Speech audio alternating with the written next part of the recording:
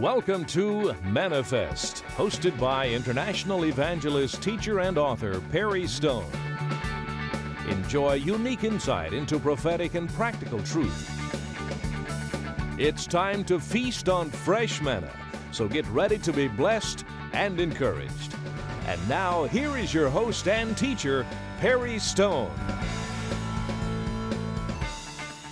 Well, I'm in a very special place, and we're going to be talking about today what Satan saw on the day of Pentecost. And what a place to talk about this message in the very vicinity, not only where the Holy Spirit was poured out in Acts chapter 2 on the festival of Pentecost, but also in a place which is a mikvah. And I will be explaining to you what a mikvah is in just a moment. And there are scholars who do believe it's possible that I'm standing exactly in the spot where Peter baptized 3,000 converts on the day of Pentecost.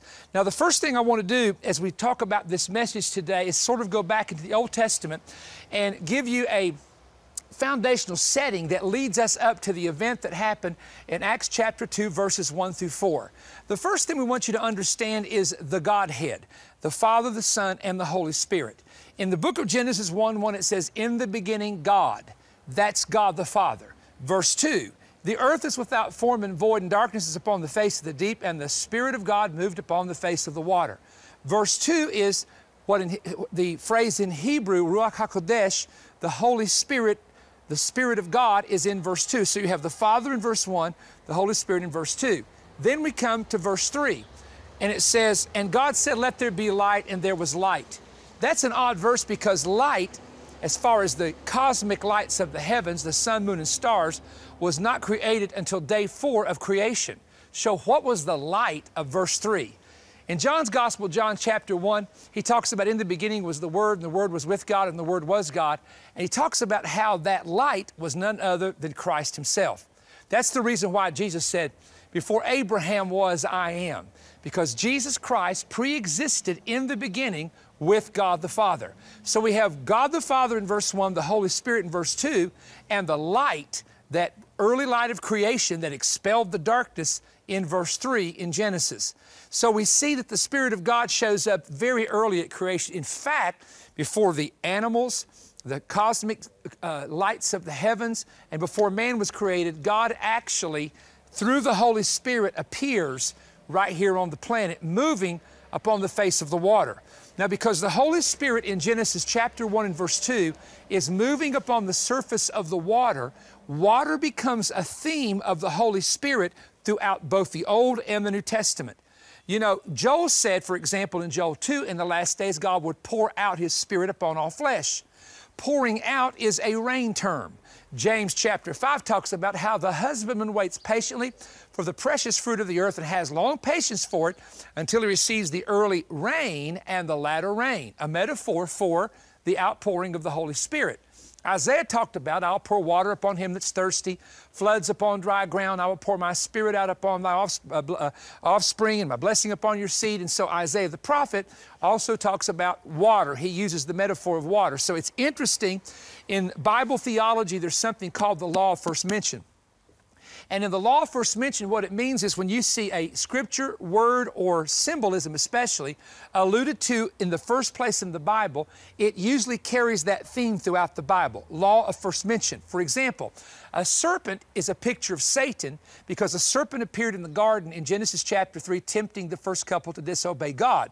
Revelation chapter 12, the last book of the New Testament, talks about Satan being like a great red dragon. The Greek word dragon there is the word for serpent. So the theme of the serpent is it represents either sin or Satan throughout the Bible. So water does, throughout Scripture, is used as a metaphor to either represent the Holy Spirit being poured out or the Holy Spirit in us. John chapter 7 says, "Out of your belly shall flow rivers of living water." So the living water, again, represents the Spirit. And we go back to Genesis chapter 1, verse 2, where water and the Spirit are connected together at the very beginning, carrying the theme all the way through to the book of Revelation, where it says the Spirit and the bride say, "Come."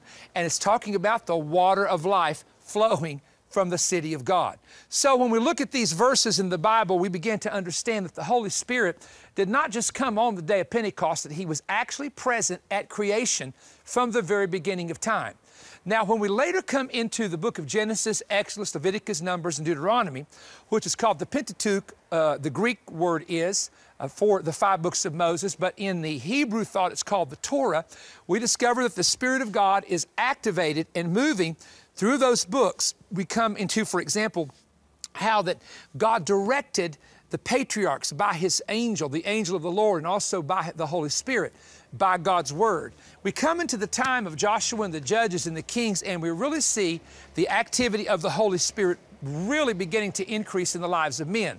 We read, for example, I think it's like 15 people in the book of Judges and all the way to the historical books of the Bible, and it says, "And the Spirit of God came upon Gideon, and the Spirit of God came upon Jephthah, and the Spirit of God came upon Samson." Samson, for example, is one of those guys that really was moved on quite heavily by the Holy Spirit. Now, his gifting when the Spirit of God came on him was his strength. He could take the gates of Gaza and rip them off of their hinges and carry them up a hill. This guy was God's Superman back in the time of ancient Israel's history. And so the Spirit of God would come upon people, but the thing that was missing was this. The thing that was missing is the Spirit of God coming in to abide in someone or to remain in them. And so in the Old Testament time, the Spirit of God would come on Samson and then it would lift from him. The Spirit of God would come on Gideon and then the Spirit would lift from him. So there was an unction or an anointing that were on these Old Testament prophets and saints, but the Spirit of God didn't necessarily come in an abiding setting. The abiding of the Holy Spirit in a person came when Jesus promised that He would send us another Comforter that would abide with us forever. And He promised that the Holy Spirit would come, which leads us to where I am today. Now, I happen to be on what is called, let's just do it this way. The Mount of Olives is over to my left. In front of the Mount of Olives is the Kidron Valley at the base of it. Then when you look up the walls of Jerusalem, you come to the Eastern Gate. Then you'll see, when you pass the Eastern Gate, it's the Temple Mount platform. Now, back in the time of Jesus Christ, there was a temple that had been rebuilt by Ezra and the time of Ezra and Nehemiah. And the platform that you're looking at now, which is the wall, which is directly behind me, you can see way up at the top, that's the Al-Aqsa Mosque, the top of it, and you can see this is the edge of the mosque. But right in front of that mosque are a set of steps called the Huldah steps. Now, they existed back in the time of Jesus. So, everything we're looking at, the old rock, this has all been excavated. This was under dirt. In 1967, all you saw was a mound of dirt through this entire area. None of this existed. And over the years we've been coming to Israel, they have been excavating. Well, one day as they excavated, they got to the bottom of the hill here on the slopes in the city of Jerusalem, and they found this massive, what is called a mikvah. Now, before I talk about the day of Pentecost, let me explain to you what a mikvah was. In the Old Testament time, let's say if you had been in the tabernacle of Moses or in the temple, and you were coming as a priest to minister to God, they had what was called a laver. This laver had water in it. And so what you did before you performed any ritual in the ministry was you had to wash your feet and to wash your hands. And what this represented was a sanctification process, what we call a ritualistic sanctification process to prepare you for ministry in God's presence. Now, this is important to understand. I'm going to give you a little practical teaching here. They offered a lamb in the morning and a lamb in the evening, which meant that blood was on the altar in the morning and in the evening every day at the temple. This was an offering of not only appreciation to God, but to cover any kind of activity that would have happened that the priest, for example, would need a cleansing of. Blood in the morning, blood in the evening. The washing of the water is significant because it's not a one-time washing. It was something you had to do every day. When you went into God's presence, you offered the blood, lamb in the morning, lamb in the evening, and you also you also washed the hands and the feet. The feet, of course, was where you were doing your duty. The hands were the work that you did. Some even suggest that when they washed their hands, they would also wash their face. So the washing was every day. You know, the Apostle Paul talked about, I die daily. The process of walking with God, and this is very important, you hear this, is just not, hey, I got it, I'm walking with God, praise God, hallelujah. It's an everyday process. Every day there's cleansing processes. Every day there's applications of the blood of Jesus. Every day, you know, the Bible, I guess I could say it this way, we wash ourselves daily or sanctify ourselves daily in the washing of the water of the Word. So for people that just, you know, they say, I got saved, but they don't come to church in 10 years and never serve God, never follow God, they're missing something somewhere. But for people who love the Lord and follow the Lord, the washing process is extremely significant as the way I'm speaking of it right now. If we go back now to the time of the mikvah, what was the mikvah? Well, the mikvah, and I'm going to tell you about Jerusalem here, the way Jerusalem was set up in the time of Jesus. There's something that they call them the twin pools, and they're actually under the Sister of Zion's church. There's these miniature mikvah, and what a mikvah is, it's where they took the limestone rock and they cut a niche out of it. The niche, it depends on this one. I don't know how high this one was back in the day, but it couldn't be over a person's head. You had to come in and be able to dip down under the water. So I'm going to estimate that these were probably about 4.5 feet or 5 feet. Of course, if the archaeologist was here, he could tell me exactly. The ones I've seen under the churches here that go back to the Roman time, what they are you would go down steps, and we can see right over here. I'm just going to go ahead and walk here, guys, if you're following me with the camera. I'm going to walk over here. I surprise the cameraman sometime, but these are steps that originally went down into this mikvah. These are steps from the Roman time. So you would come down the steps here, and then you would come into the water. When you got into the water, there was a man, and this is according to Jewish history I read, that would take his foot, put it on your head, and would submerge you all the way under, and then you would come back up. And of course, you would come through the waters, and then you would then take your clothes and come on into the temple area. Now, back in the time of Christ, right up here on top of the hill, you can't see it here, there's a double gate and a triple gate. And the double gate's where they went into the temple, triple gate is where they went out of the temple. So let's go back and talk about the water. Where did the water come from? There's no rivers in Jerusalem. But the water for the mikvah came from these pools, springs of water that are underneath the Temple Mount area, and they diverted part of them to the temple for the priests to do their washing at the laver and to also have water in the temple area itself. They diverted the other part to this big mikvah. This held huge amounts of water. And so what would happen is rainwater, there would be niches, and it would all drain down to a certain area, come into these mikvahs that were here, or the spring water would be stored up, and they would be an access through a channel for it to come into the mikvah. Like if it got real hot, didn't rain for a long period of time, the spring water was still here. So these were filled with water. Now let's go back to the original subject, what Satan saw on the day of Pentecost. It's a known fact that a spirit, whether it be a demonic spirit or whether it be the Holy Spirit, any spirit has to have a body in which to work through. If you take a spirit and set it outside of a body, it's going to be very limited to what it can do. When a demon possesses a person, the person then can kill someone. Or if a demon possesses a person, the person then can rob someone or do something evil. Dictators, a lot of dictators in the past, like Adolf Hitler, were controlled by demon spirits. Now, the Holy Spirit's the same way. The Holy Spirit has to have a body in which to work. The Holy Spirit has to have a voice, and it's the human voice in which to speak, so we can speak as the oracles of God. So, watch carefully. When Jesus takes his physical body and he's been raised from the dead and he goes to the top of the Mount of Olives, the first thing he tells his disciples is go into the city of Jerusalem and tarry until you be endued with power from on high in Luke 24. So his body is now in heaven. Now, what is Jesus going to do in order to bring forth the message of the gospel with signs and wonders the way he did while he was on earth for 42 months? And the answer is this: the Holy Spirit is going to be sent from God in heaven to control the bodies of the individuals by what is called the baptism in the Holy Spirit or the infilling of the Spirit. So on the day of Pentecost, the believers are gathered together somewhere in a room in the temple called an upper room area, or one of the areas of the temple, one of the rooms of the temple. And here's what we read in Acts chapter 2, 1 through 4.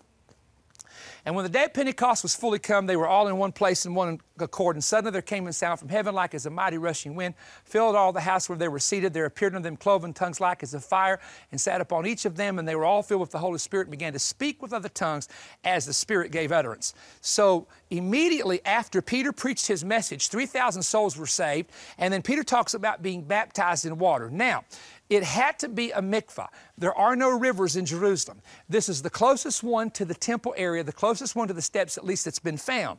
And trust me, you could baptize 3,000 people in here in a short period of time. So in other words, this whole area right through here, you can see some of this, of course, has been different occupations through history, but this was the mikvah. You can see the old walls. All right, now, if this was a mikvah, which archaeologists say that it was, Peter would have brought the believers down here and baptized baptized them, and they had been at that point believers in Yeshua, believers in the Jewish Messiah, who also would become the Gentile Messiah. Now, can you see Peter down here and just see these multitudes up on these walls? Now, you got to remove some of these stones, because some of these stones may go back to the Byzantine time or may go back to the Muslim time. Just picture this as a rock mountain and a temple area, platforms at the top, and they're down here watching him, some with hate, some with animosity, and others are coming out rejoicing. And, you know, to think that you're standing where the church was born. This is the thing that just messes with me, that I'm standing right here where the church was born. 120, then 3,120, then later on 8,120, and now maybe 2 billion Christians around the world, and I'm standing. Guess what? I get to stand right here where it happened. You need to come on a Holy Land trip with me so I can show you some stuff. I'm going to tell you that right now. That's what I feel like telling you. So what did Satan do on the day of Pentecost? What did Satan see? This is what I believe. There's no biblical indication of what Satan saw, but Satan, I know, had his eyes on those believers up there trying to figure out what was going to happen, because you understand, the believers didn't know that the Spirit of God was coming and they would speak with tongues and they'd see cloven tongues as a fire. They didn't know that. So it's a surprise to them when all this happens. Jesus did tell them in Mark's gospel they would speak with new tongues. But see, no one knew the process. If the people didn't know the process, I can guarantee you one thing, Satan didn't know the process. So I like to picture it like this. Satan, the prince of the power of the air, he's got his eye on all the believers. He's trying to figure out what's going to happen. And all of a sudden, the festival of Pentecost comes. You got the biggest crowd here. It's one of the main festivals that all men over 20 years of age has to attend. So there's tens and tens and tens of thousands of people. So when the day is fully come, meaning it's the moment to begin the celebrations at the temple, there's a sound from heaven like a mighty rushing wind. So it fills the place where they're seated. So all of a sudden, they hear this really weird sound. Now, you know, normally, I don't know if you know this or not, but when the wind blows, sometimes you can hear the sound from it. So it fills the whole place. Now imagine what happened when tongues of fire start shooting out of the sky and hit inside the building, and it starts dancing on all these people. Now I don't know if just the disciples saw the tongues of fire or others did, but there were tongues of fire. Then all of a sudden 120 start speaking in languages they've never learned. This is what shocked the whole group. In the book of Acts chapter 2, there's about 16 languages represented with these Galileans. These are just uneducated Galileans. They're not supposed to be doing this. They're now speaking in a language they've never heard. And then people are amazed, they're in doubt. People are calling it the wonderful works of God. Some are recognizing it as a fulfillment of prophecy, no doubt, from Joel chapter 2. But what did Satan see? Well, I can picture him in the atmosphere, and all of a sudden the power of God, the wind of the Holy Spirit blows by and kind of spins him around 3 times. I always tell people, this is my message, I'll preach it like I want to, okay? And then all of a sudden, the principality over Jerusalem, Satan says, what on earth happened? He said, I don't know, but it's down there in that room.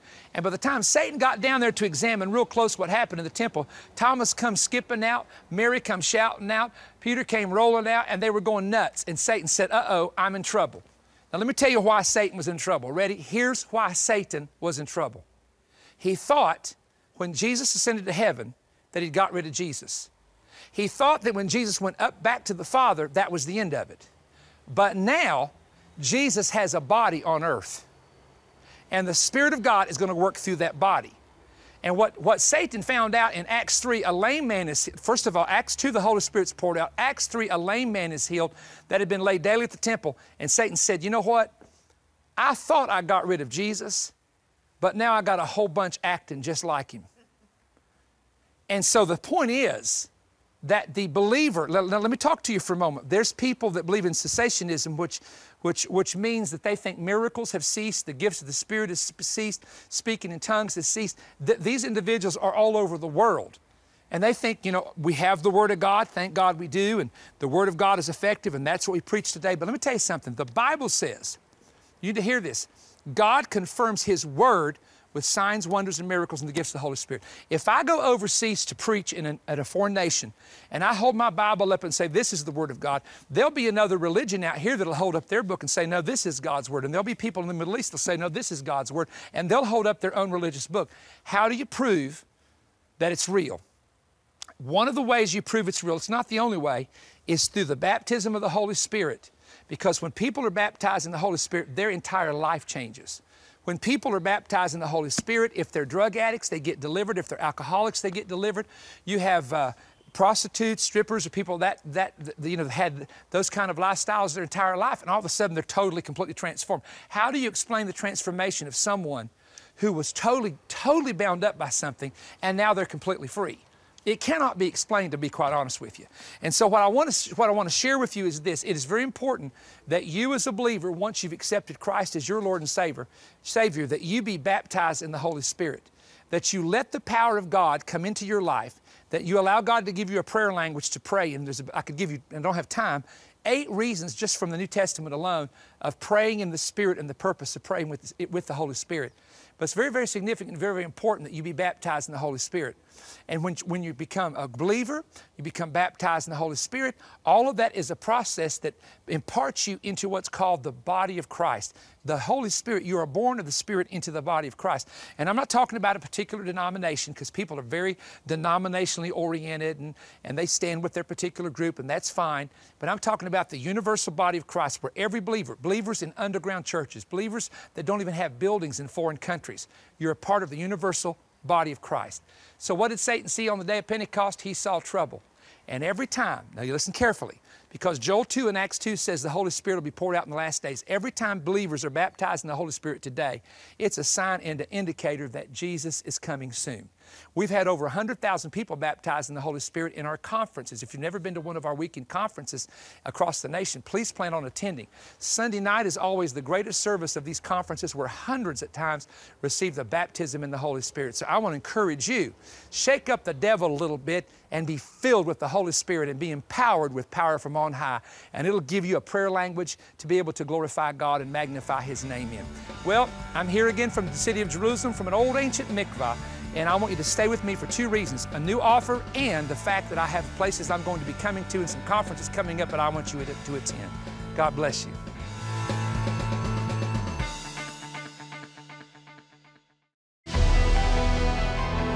Perry Stone is pleased to offer his newest landmark prophetic book for 2017, The Revelation Generation. This book has new research and special prophetic insight not found in any previous book or teaching from Perry. The new research includes the prophecies of the patriarchs, including Adam, Enoch, Jacob, Moses, and David, that reveal last-day events in the Hebrew Scriptures. Perry explores the amazing end-time prophecies in Jewish writings, such as the Dead Sea Scrolls, the Damascus document, and the 1st century BC Gabriel stone recently discovered at the Dead Sea, which Perry personally saw while in Israel. Perry explains biblically based rabbinical prophecies and how Christ could not have returned before 1948, as Christ's return is linked to Israel's complete restoration. He warns about an impending shaking coming to America based upon the 6 woes in Isaiah which will occur in our nation. Perry has researched 14 harbingers occurring in Israel, all pointing to Christ's return. He includes a chapter on prophecies concealed within the Jewish calendar, including a study in the Jewish month of Iyar. In the chapter titled Biblical Numbers in the Hebrew Alphabet Reveal Election Codes, using the Torah reading that occurred in the synagogues before, during, and after Donald Trump's inauguration, Perry will reveal the possible future patterns of the Trump presidency, as Perry used this same method to reveal the actions and activities occurring under Presidents Bush and Obama. Perry explains how this method works only during major prophetic seasons. The book concludes with the chapter, The Battle Over the Temple Mountain. This new book is part of package offer RG123. Perry is also including on audio CD his 2 most recent prophetic updates, America's Leaders and God's Providence, and the CD, Wicked Spirits Controlling High Places. He will show you the 2 prophetic reasons for America's leadership being changed and the spirits assigned to bring down America. Order this new offer by calling toll-free 1-888-21-BREAD. That's 1-888-212-7323 or online at perrystone.org. You may also write us and enclose your donation of $30 or more to Perry Stone, P.O. Box 3595, Cleveland, Tennessee 37320. Request offer number RG123 when calling or writing. This offer is available for a limited time, so contact us today. We look forward to hearing from you soon.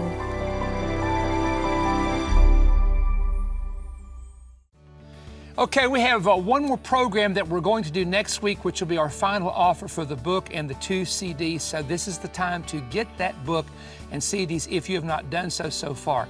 As I've mentioned, it's not available in any bookstore, only available through our ministry. And 80% of that book I've never written on before in 40 years of ministry. That's what, I guess that's what makes me excited about it, is because anytime that we can present new and fresh information to people where they learn what they did not know before, that's very exciting to me, to the wisdom, knowledge, and understanding of God's Word. We also take this time to let you know some of the things that are coming up. Now, before I tell you some of the places we're coming to, well, let me just do that first. We're coming back to Texas at Family Faith Church, Willis, Texas, August the 18th and the 19th. It's a Friday and Saturday, then Sunday morning. As always, we're going to go to Willis, Texas, to Family Faith Church. Griffin First Encounter Live Church, Pastor Randy Valamont, August the 25th through Sunday the 27th. That's going to be a great meeting. We're going to be coming to Victory Christian Center on Wednesday night. Only one service, September the 6th, that's going to be in Tulsa, Oklahoma. Church Alive with Pastor Randy Long, September 15th to the 17th. That's going to be in Conway, Arkansas. Let me just encourage you to go to perrystone.org, look up our itinerary and see where we're going to be coming to. Also, it's very important. We have Facebook Live. You can follow us there. Twitter, you can follow us there. Periscope, you can follow us there. And if you want to keep up with the ministry and updates and events, and sometimes when there's breaking news, I'll get a little bit of information and put a commentary out there on that for people to have better understanding. And that's some of the ways that you can keep up with what we're doing. God has blessed us with a great opportunity, doors of opportunity that I have never seen in my lifetime. When I was an 18-year-old preacher, my mama came to me the other day and she said, "Perry, did you ever imagine when you were 18 years of age and you were preaching in those small churches in West Virginia, Maryland, and Virginia?" And when I say small churches, the rural churches up in the mountains, she said, "Did you ever imagine that God would do all of this for you?" And I said, "No, Mom, I did not." And sometimes people ask us, they say, is there a particular key? I don't think there's any particular key per se, other than total commitment to God, being totally sold out to the love of the Word of God, studying it, preaching, loving people, praying with people. But I do believe that part of it is just simply a calling of God. I do believe that there are people that God, I don't have any idea what triggers this in the eyes of the Lord, but maybe He sees the generational background, the desire that they will have to use the gifting that they have for His honor. And so I think sometimes that's what makes a difference. It's just the calling of God. And speaking of the calling of God, we are planning in the month of February, Dr. Cutshaw, who is over the ISO school, which will be our internet school opening up at the first of the year on the internet. Him and I are going to do a pastor's conference. It's actually not for, I'm going to call it a minister's conference that anyone in ministry can come and be a part of. And I'll be telling you about that a little bit later on in the year so that you can plan for that. Anybody that's in the fivefold ministry is welcome to attend. We're not going to put any charge or any fee. We're going to have, it's not going to be a church growth deal. We're going to deal with issues that pastors are dealing with that they don't even want to talk about. And I have a great love for ministers, being a pastor's son. My dad was a pastor, and so we want to minister to you and all ministers, as a matter of fact, in the days ahead. See you next week. Bless you. Perry Stone invites you to join him for his 2017 Israel Tour. The dates are November 20th through the 29th with an optional visit to Petra in the country of Jordan. Call 1-888-321-3629 or visit perrystone.org for more information and how to register. Seating is limited, so call today.